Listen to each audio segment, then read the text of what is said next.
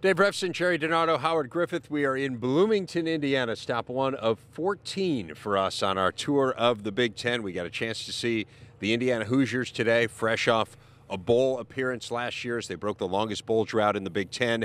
We're going to do this at every stop. The best thing we saw today from the Hoosiers was what?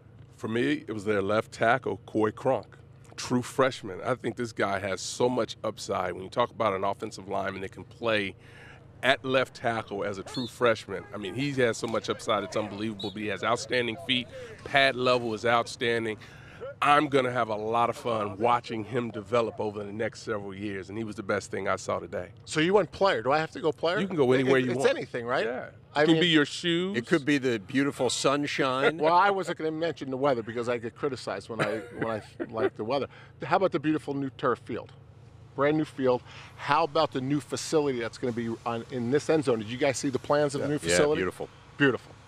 So for me, Indiana's lacked facilities in the past in football. This shows that they're closing the gap. Just like Kevin's getting a better team, the facility's getting better.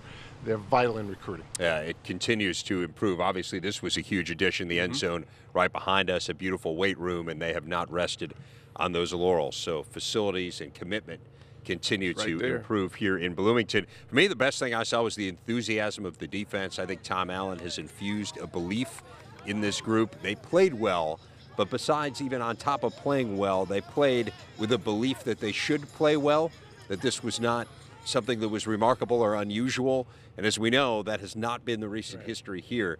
I mean, man, if they can figure it out on defense, guys, with as good as Kevin Wilson is offensively, this could really be a team to be reckoned with here in the years to come.